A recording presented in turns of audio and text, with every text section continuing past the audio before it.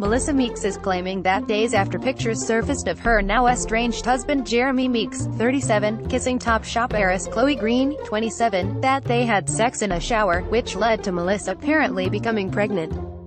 On top of that, she insists that the stress she was under resulted in a miscarriage mere weeks after Jeremy left her for Chloe. In an interview with the Daily Mail, Melissa opened up about the moment she discovered Jeremy had allegedly been cheating on her. "I noticed he had started following this Chloe Green on his Instagram account and asked him who she was," Melissa said. "He told me she was his manager's business partner. I asked if he was seeing her, and straight away he said no. 3 or 4 days later, the pictures on the boat came out. When he came back around July 4th, he came to the house to take the boys. I was hardly functioning. I couldn't sleep. I couldn't eat. I was a mess.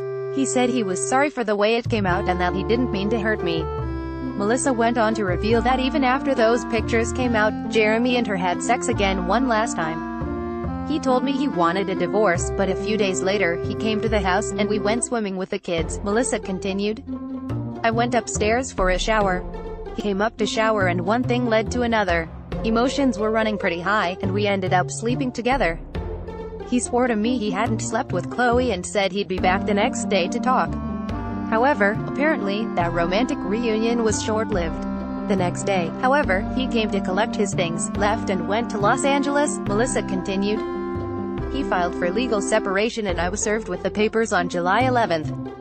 Next thing I know is there are more pictures of her and him out and about on the town in LA. Those came out on my birthday, July 14th. It felt very cruel.